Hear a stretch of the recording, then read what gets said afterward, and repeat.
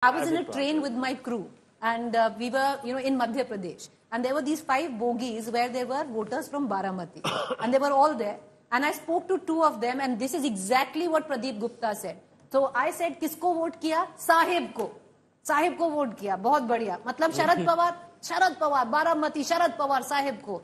क्या दबाया? Ghadi. So you get what I'm saying. So and these were the people who had gone from MP, who were laborers, to vote in Baramati and have come back thinking they have voted Supriya Sule, but they have voted the Ghadi. But Tutari as a symbol is a very complex symbol on the EVM machine. And we had 3 extra symbols which looked like a Tutari in the crescent shape, I'll give you which another, actually will further confuse Rajiv, people. And there he has revealed it. We had 3 extra symbols. So you deliberately tried to confuse the voter by putting 3 extra symbols. That's not what he's saying. That's not what he's saying. Symbols What I'm trying to say is that in that list, in the EVM list, see, everybody plays that. How did Sunil Tatkare lose? There was another person by the exact same name of Sunil Tatkare. This is how he lost the previous election. I'll give you another same example. name people contest and confuse voters. In Rajasthan, everything. In Rajasthan, one of the most hotly contested seats, Banswara, there's Rajkumar from BAP. Now, imagine there are 4 other Rajkumars. Rajkumar from BAP symbol is hockey and a ball. 4 other Rajkumars, and one of the Rajkumar symbol is what? Hockey. So there's a Rajkumar with a hockey, but BAP, Rajkumar is with a hockey. Baramati, let me step in. Now, Baramati proper, first of all, I don't agree that Supriya Sule ji has that much amount of connect. But the narrative that she played was quite good. She said that, for national elections, send me to the parliament, but for state elections, back Dada. Dada as in Ajit Pawar.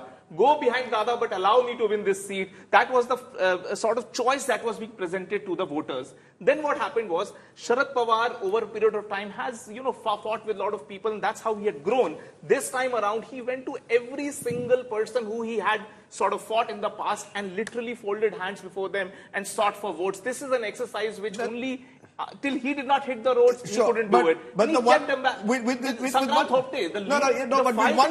He did. Of course, he went to his house. He went to everyone's house there. But the one factor here, which will play either way, Ajit Pawar, remember, also has a number of adversaries, some of whom have joined the BJP, like Harshvardhan Patil. Will they, he was the MLA from Indapur. Will he fully back Ajit Pawar? But Ajit Pawar in Baramati, as I saw, I went at 6 a.m. in the morning. He had 400 people outside his house. Ajit Pawar is, in that sense, completely rooted into everything that happens. Usme, as they say in Hindi, ek patta nahi move karta without Ajit Pawar knowing what's happening in Baramati. Supriya Sule, on the other hand, has been the more effective urban face. Yes, she was a very Latian's face in Baramati. She had less connect. Latian's word क्यों use करते हो? But जो है सो है. अरे वो बेचारी मुंबई की है, उसको Latians बना दिया. If you speak English, you are Latians. No, that's not the case. She actually enjoyed Delhi power. She did not enjoy Mumbai power. That's what I'm trying to say. She always wanted to be the national face of NCP, leaving aside Ajit Pawar for the state. Now the new Latians Delhi is Rajat Sethi and co. Come on. They are the ones who call the shots. You live in Panchsheel. How can we all be Latians? So you are a permanent Latians feature, one way or the other. It's such a pivotal seat, Rahul. And it will decide Sharad Pawar's immediate future. This is where Sharad Pawar is no normal person. The kind of pulls and pushes that he can do, I don't think any other politician can do in the entire opposition. But I will say this one. And he went to the hilt to ensure that this seat is safe for her. But I will say this. There is no other VVIP constituency, Rahul, that I've been where I've seen such a dramatic transformation over 30 years. I remember going in 1990 to Baramati. It was a rundown, small town outside Pune, 100 kilometers. Go there today, you have biotechnological institutes. The dairies there are exporting their chikus across the world. They've got, it is a transformed town.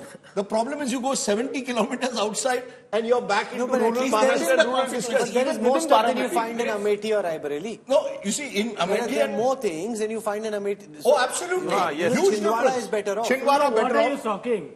Almost every multinational who is in the dairy processing or food processing business or wine processing business is in Baramati. Yeah, particularly wine. You get some very good wine as well. Nashik, of course, but also Baramati. Next constituency. Okay, let's go to grapes called Sharad Seedless. Okay, go. Let's go. I know we're heading towards late in the evening and everybody's like having these ideas. Anyway, let's go to Sambalpur in Orissa. This is the capital of Western Orissa. This is where Union Minister Dharmendra Pradhan contests from, it looks as if he is very strongly placed. The question, Pradeep Gupta, here would be, does Dharmendra Pradhan stay in the centre as a minister, or if they win in Odisha, could he also be one of the potential faces of the BJP in Odisha? This is something BJP top brass to decide, but all I can say is the 14 to 19 regime of Modi 2, particularly the Ujjwala Yojana,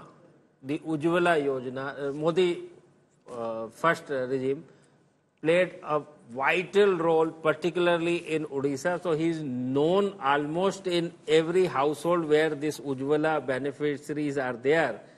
They recognize that, okay, this is done by him, Dharmendra Pradhanji is done. So this is something now BJP top leadership has to do. Preeti, next constituency. Let's All go right, faster. let's move on to Punjab, Bhatinda. Now this is where the Shiromani Akali... All right, this is where the Shiromani Akali Dal is practically facing a battle of relevance where Punjab is concerned. And you have clearly Harsimrat Kaur Badal from the Shiromani Akali Dal looking more than comfortable, strong candidate facing off against the former IAS officer of Parampal Kaur Sidhu. But in this seat, seems comfortable, the Badals. Yes, they are Badal, particularly after... It's one of those 2 seats you've given them. Well, the senior, particularly after in last Punjab Assembly election, the Prakash Singh Badal, senior Badal, lost Assembly constituency election first time in his life. So, I mean, after that, there is a good amount of sympathy on that account as well. And now, Aam Aadmi Party on the decline mode, at least for the Lok Sabha for sure. So, this seat is well safe for... it's one of those 2 that you're giving yes, the Shiromani Akali Dal? it is. Rahul.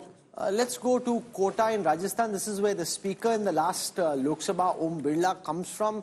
He had some local disaffection, a lot of talk about a former chief minister creating trouble in a subterranean fashion. So let's see what's happening there up against Prahlad Gunjal of the Congress.